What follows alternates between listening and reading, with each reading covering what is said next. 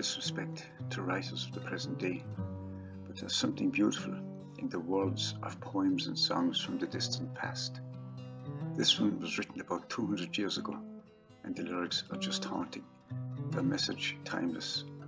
The fundamentals of life, of character, do not change. What's the spring breathing jasmine and rose?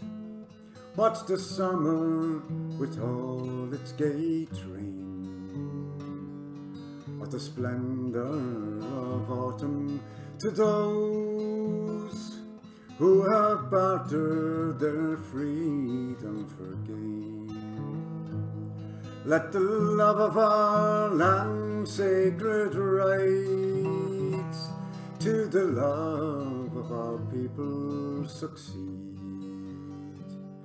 And let friendship and honour unite and flourish on both sides the Tweed. Let us think how our ancestors rose. Let us think how our ancestors fell, and the rights they defended, and those that they bought with their blood we ne'er sell.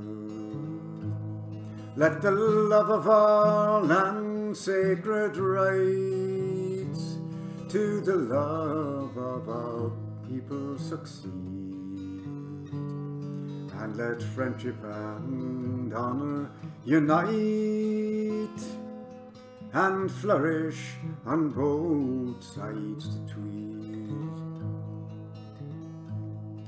No sweetness the senses can cheer, which corruption and bribery bind,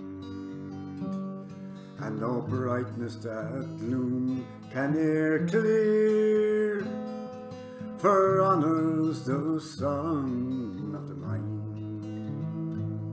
Let the love of our land sacred rights to the love of our people succeed,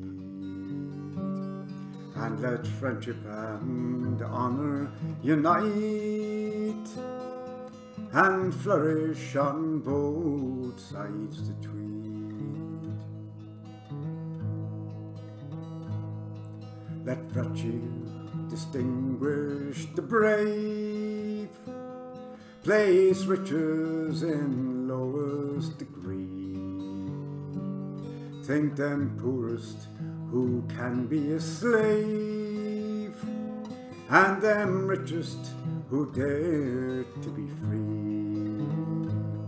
Let the love of our land sacred rights to the love of our people succeed, and let friendship and honour unite and flourish on both sides the Tweed, and let friendship and honour unite and flourish on both sides the Tweed.